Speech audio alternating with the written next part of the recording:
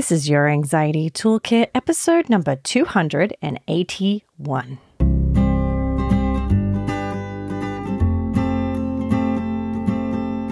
Welcome to your Anxiety Toolkit. I'm your host, Kimberly Quinlan. This podcast is fueled by three main goals. The first goal is to provide you with some extra tools to help you manage your anxiety. Second goal, to inspire you. Anxiety doesn't get to decide how you live your life. And number three, and I leave the best for last, is to provide you with one big, fat virtual hug. Because experiencing anxiety ain't easy. If that sounds good to you, let's go.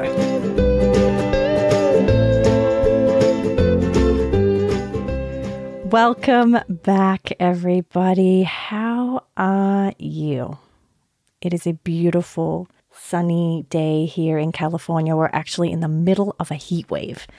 It is April when I'm recording this, and it is crazy how hot it is, but I'm totally here for it. I'm liking it because I love summer. Talking about heat, let's talk about anxiety and arousal today, shall we? Did you get that little pun? I'm just kidding, really. Today, we're talking about anxiety and arousal. I don't know why, but lately I'm in the mood to talk about things that no one really wants to talk about, or that we all want to talk about and we're too afraid to talk about. So I'm just going to go there. For some reason, I'm having this strong urge with the podcast to just talk about the things that I feel like we're not talking about enough. And several of my clients actually were asking, like, what resources do you have? And I have a lot of books and things that I can give people. But I was like, all right, I'm going to talk about it more. All right, so let's do it together. Before we do that, let's quickly do the review of the week. This one is from...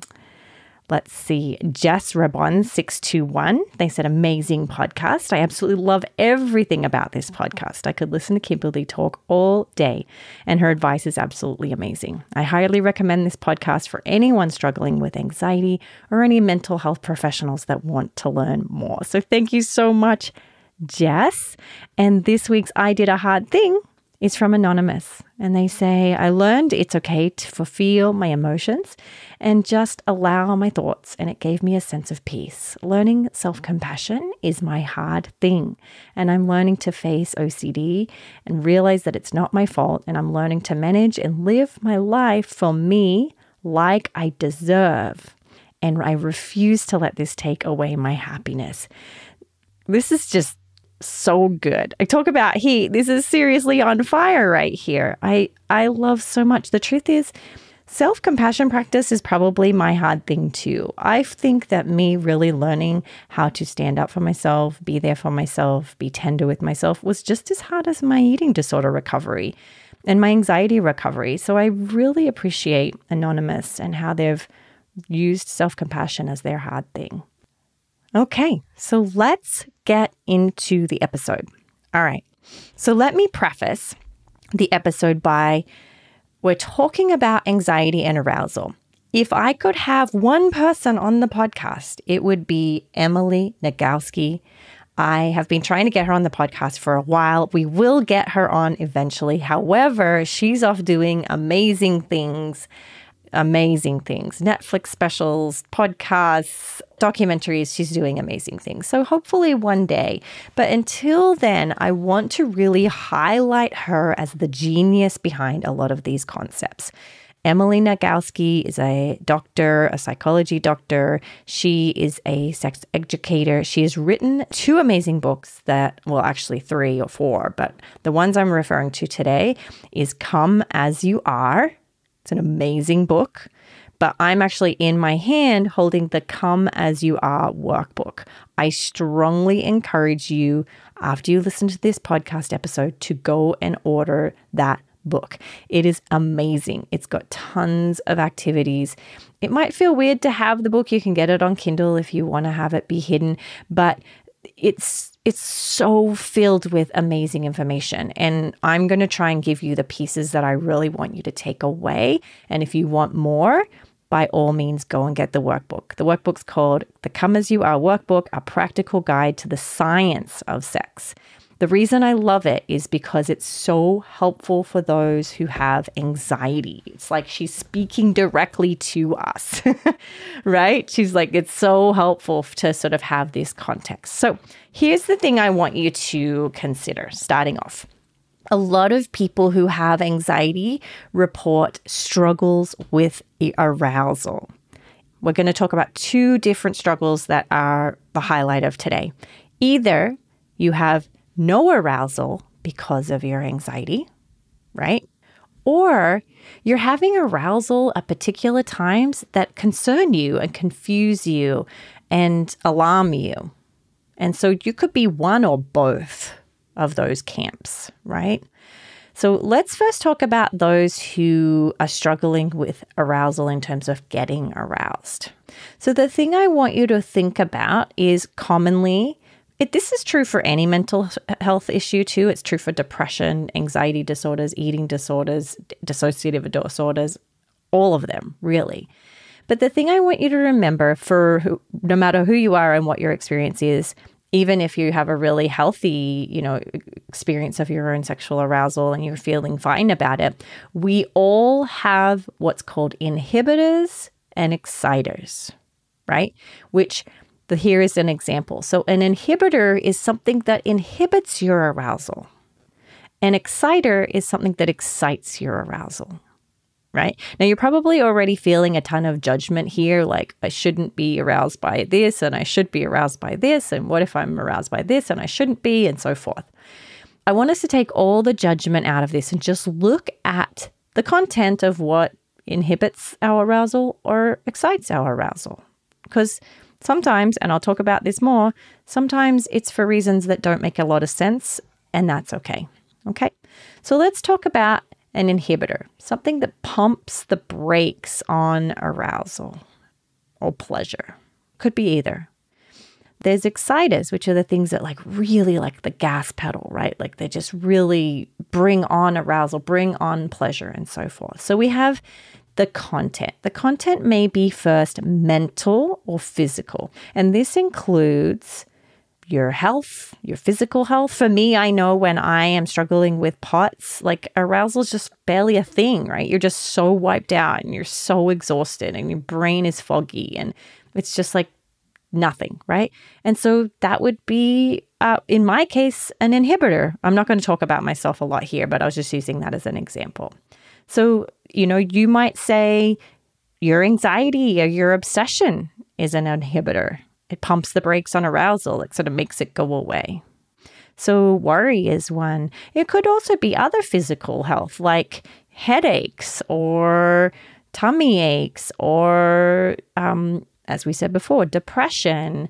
It could be hormone imbalances, things like that. So it's always important. Go and speak with your doctor, right? That's super important. Make sure medically everything checks out if you're noticing a dip or change in arousal that's concerning you.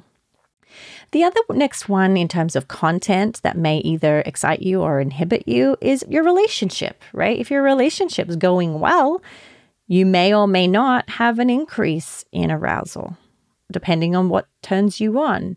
If your partner smells a certain smell or stench that you don't like, that may pump the brakes. But if they smell a certain way that you do really like and you really is arousing to you, that may excite your arousal. It could also be the vibe of the relationship. Like a lot of people said, at the beginning of COVID, there was a lot of fear. So that was really, really strong on the brakes. But then all of a sudden, no one had anything to do and there was all this spare time. So all of a sudden, the vibe is that's what's happening. Now, this could be true for people who are in any partnership, or it could be just you on your own too. There are things that will excite you and inhibit your arousal if you're not in a relationship as well. And that's totally fine. This is for all relationships. There's no specific kind. Setting is another thing that may pump the brakes or hit the gas for arousal, meaning certain places, certain rooms, certain events. Did your partner do something that turned you on? It could also be, going back to physical, it could also depend on your menstrual cycle, right? people have different levels of arousal depending on different stages of their menstrual cycle. I think the same is true for men, but I don't actually have a lot of research on that. But I'm sure there are some hormonal impact for men as well. All right, there's also ludic factors, which are like fantasy, whether you have a really strong imagination that either pumps the brakes or puts the gas pedal in terms of arousal, right? It could be like where you're being touched. Sometimes there's certain areas of your body that will set off either the gas pedal or the brakes.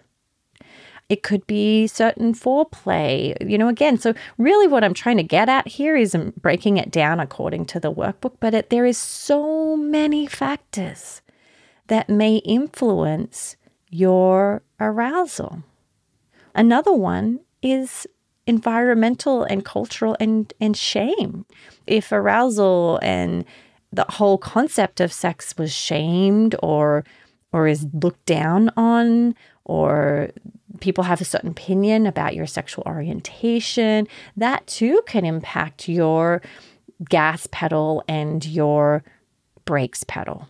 So I want you to sort of explore this, not from a place of like pulling it apart really aggressively and critically, but really curiously, and check in for yourself. What arouses me? What presses my brakes? What presses my gas? And just start to get to know that. Again, in the workbook, there's tons of worksheets for this, but you could also just consider this on your own.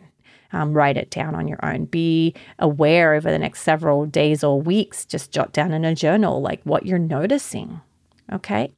Now, before we move on, we've talked about a lot of people who are struggling with arousal and they've got a lot of inhibitors and brake pushing. There are the other camp who have a lot of gas pedal pushing.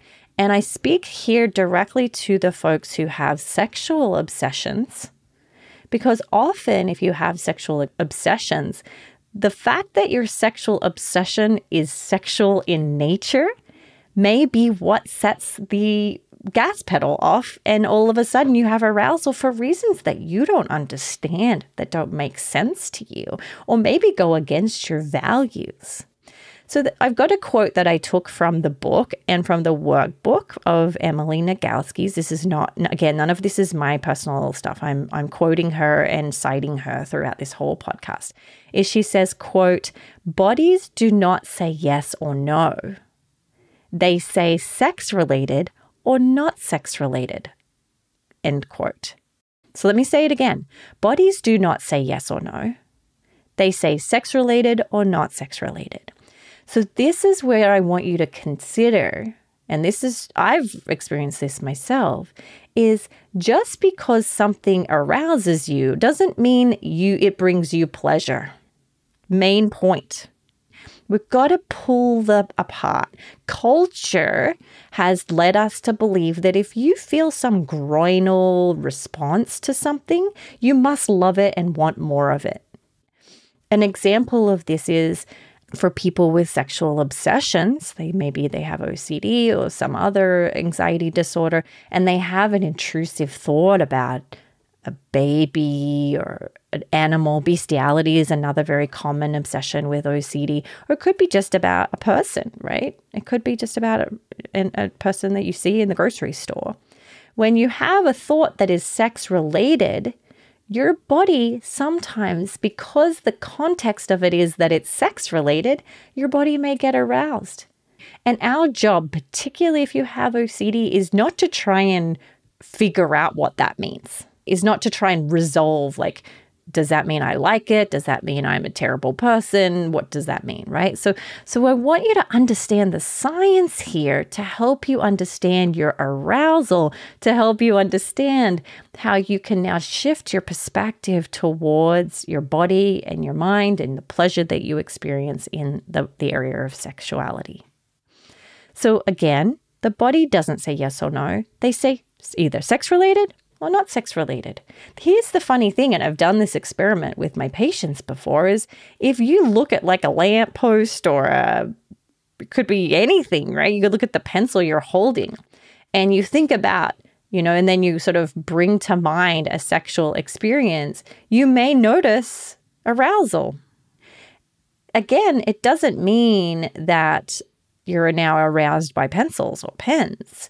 It's that it was labeled as sex related. And so often your brain will naturally press the accelerator. So that's often how I educate people, particularly who are having arousal that concern it. It's the same for a lot of people who have sexual trauma, right? Is they maybe are, really concerned about the fact that they do have arousal around a memory or something. And then that concerns them. What does that mean about me? And the thing to remember too is it's not your body saying yes or no. It's your body saying sex related or not sex related. And so it's important to just help remind yourself of that so that you're not responding to the content so much and getting caught up in then compulsive behaviors. A lot of my patients in the past have reported, particularly during times when they're stressed, their anxiety is really high, life is difficult, any of these content we went through, is they may actually have a hard time being aroused at all. Some people have reported that getting an erection and then it completely going for reasons they don't understand. And I think here it's not we want to practice again non-judgment, instead move to curiosity. Is there's probably some content that impacted that, which is again very, very normal. This is why when I'm talking with patients, I've done episodes on this in the past, and we've in fact had sex therapists on the podcast in the past, is they've said, if you've lost arousal, it doesn't mean you give up. It doesn't mean you say, oh, well, that's that. What you do is you move your attention to the content that pumps the gas.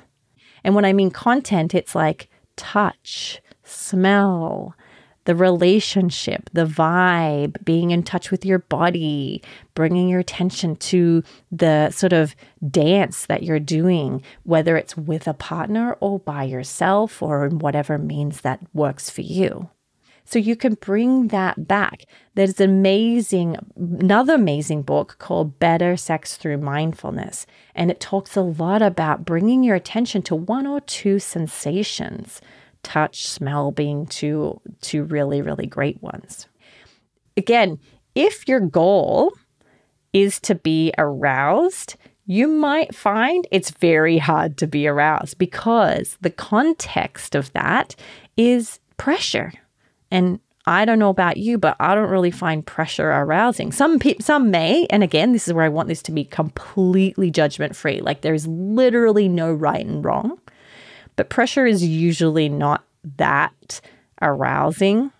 Pressure is not that pleasurable in many cases, particularly when it's forceful and it feels like you have to sort of perform a certain way. Again, some people are at their best in performance mode, but I want to sort of just remind you, the more pressure you put on yourself on this idea of ending it well, it's probably going to make some anxiety. Same with like test anxiety. The more pressure you put on yourself to get an A, the more you're likely to sort of spin out with anxiety. It's really no different.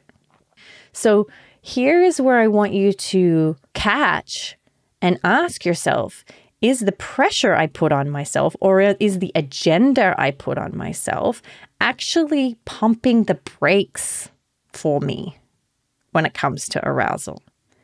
Is me trying not to have a thought actually in the context of that, does that actually pump the brakes? Because I know you're trying not to have the thought so that you can be intimate in that moment and engaged in pleasure. But the act of trying not to have the thought can actually pump the brakes. I hope that makes sense, right? I want you to get really close to understanding what's going on for you. Everyone's different. Some things will pump the brakes. Some things will pump the accelerator. A lot of the times, thought suppression pumps the brakes. A lot of the times, beating yourself up pumps the brakes. A lot of the time, the more goal, like I have to do it this way, that often pumps the brakes. So keep an eye out for that. Engage in the exciters and get really mindful and present. Couple of things here. So we've talked about erections for that's for people who struggle with that. It's also true for women or men with lubrication. Some people get really upset about the fact that there may or may not be a ton of lubrication. Again, we've been misled to believe that if you're not lubricated, you mustn't be aroused, or that you mustn't want this thing, or that there must be something wrong with you. And that is entirely not true.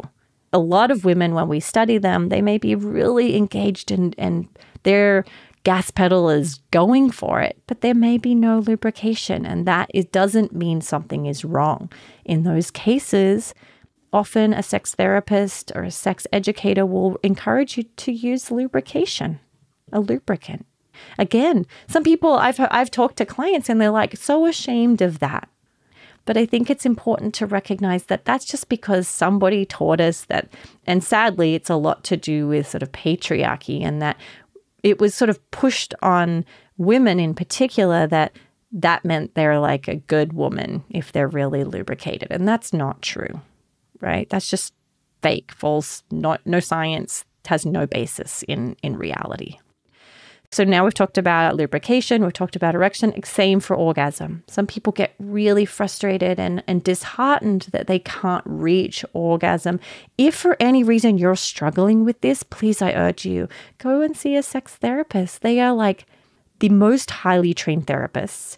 They are so sensitive and compassionate. And they can talk with you about this, and you can target the specific things you want to work on.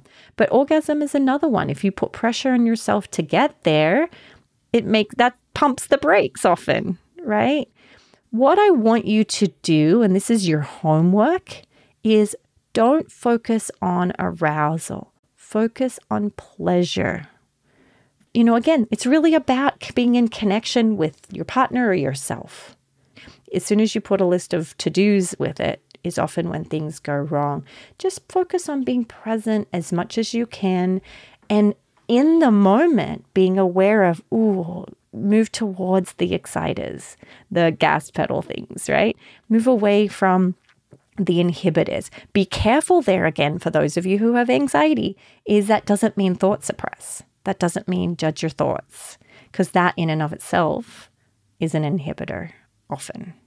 So I want to leave you with that. I'm going to, in the future, do a whole nother episode about talking more about sort of this idea of arousal non-concordance, which is that quote I use, like the bodies don't say yes or no, they say sex-related or not sex-related. So I'll do more of that in the future.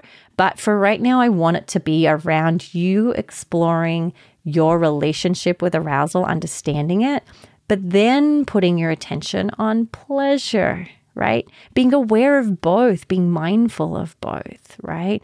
Most people I know that I've talked to about this, and I'm not a sex therapist. Again, I'm getting all of this directly from the workbook.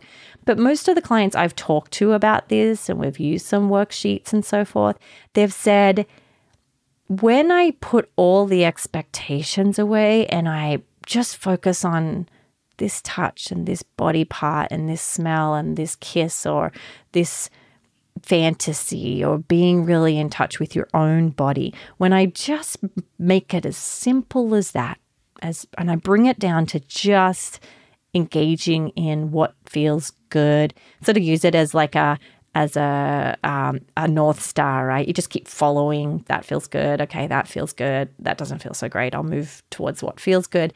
Is moving in that direction non-judgmentally and curiously, that they've had the time of their lives.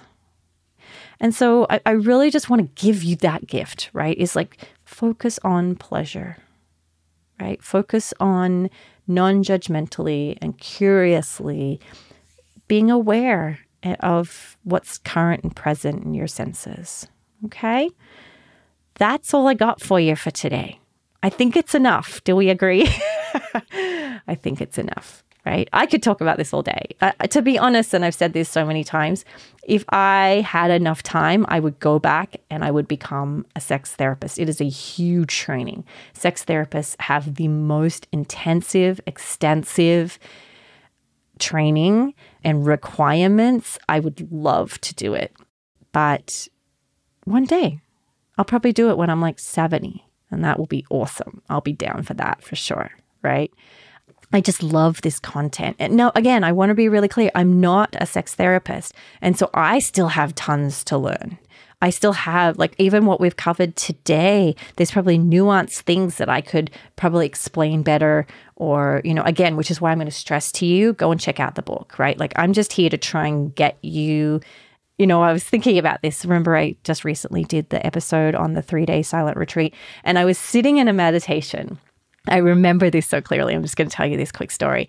And I was like thinking, for some reason, my mind was a little scattered this day. And something came over me where I was like, wouldn't it be wonderful if I didn't just treat anxiety disorders, but I treated the person and the many problems that are associated with the anxiety disorder? Like, isn't that a beautiful goal?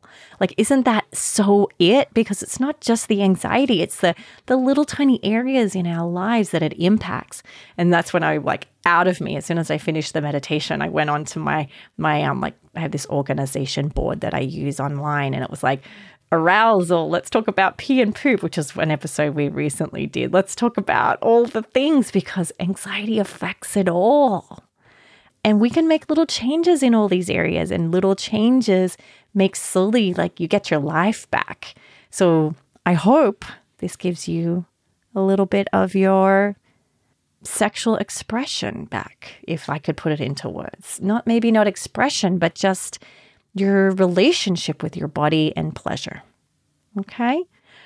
I love you. Thank you for staying with me for this. This was brave work you're doing. You probably had a few cringy moments. Hopefully not. Again, none of this is weird, wrong, bad. This is all human stuff. So finish up. Go check out the book. Her name is Emily Nagoski. I'll leave a link in the show notes. One day we'll get her on.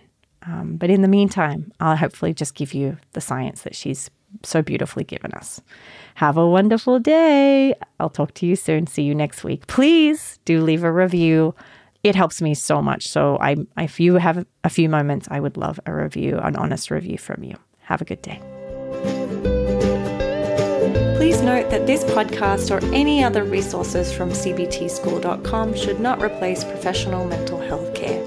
If you feel you would benefit, please reach out to a provider in your area.